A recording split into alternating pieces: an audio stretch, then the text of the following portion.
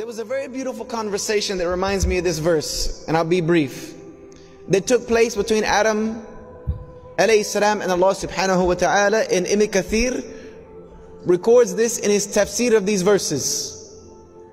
He says that when Adam was being taken away from this garden, he asked Allah a few questions. Number one, he said, "My Lord, did you not create me with your own two hands?" And Allah said, "Yes." He said, "Did you not breathe into me the breath of life and cause me to live?" And Allah says, "Yes." "Did you not, when I sneeze, say, Yarhamakumullah, may Allah have mercy on you?" "Yes, I did say that." Then Adam asked a very wise question to Allah subhanahu wa ta'ala that explains us. He said, "When you created me and you placed me in that garden and you told me not to eat from that tree, didn't you already know I was going to eat from it?" You see the wisdom of Adam alayhi salam. Didn't you know I was going to eat from that tree?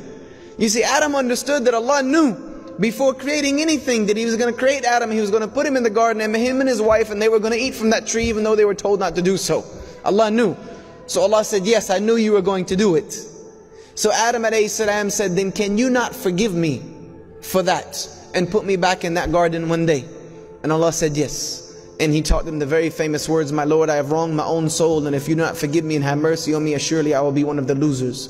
So you see, life is not about whether you will sin or not, because you're going to sin. If you keep living, you're probably going to keep sinning at some point in your life. It's not about whether you will sin or not. Kulli bani Adam khata. Every son of Adam sins. What is important is, what do you do about the sin?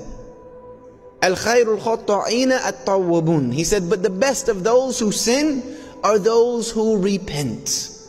You see, Allah subhanahu wa ta'ala, when He told the angels, "I know something you don't know," I'm proving a point here. That yes, I'm going to create this Khalifa. Yes, his progeny, many of them are going to turn away from me. Yes, they're all going to commit sin. They're all going to do wrong. But there will be some of them who will turn back to me and ask me to forgive them. And I will forgive them.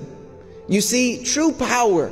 This is why understanding the attributes of Allah is difficult for the human mind.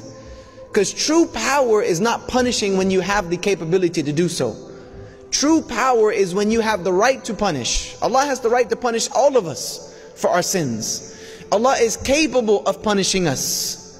Yet He chooses to forgive those who seek His forgiveness. That's true power. When you have all the capabilities, all of the power to punish, and yet you lean towards forgiveness, and you're lenient and merciful.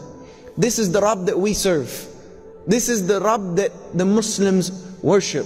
Is a Rabb who is forgiving, who is merciful, that knows that I'm going to sin, that knew that I was going to sin before He created me. So therefore, when I do so, I am going to turn to Him and beg Him to forgive me, and you will find Him to be most merciful. This is a beautiful part of Islam that I get from these verses, and Allah knows best.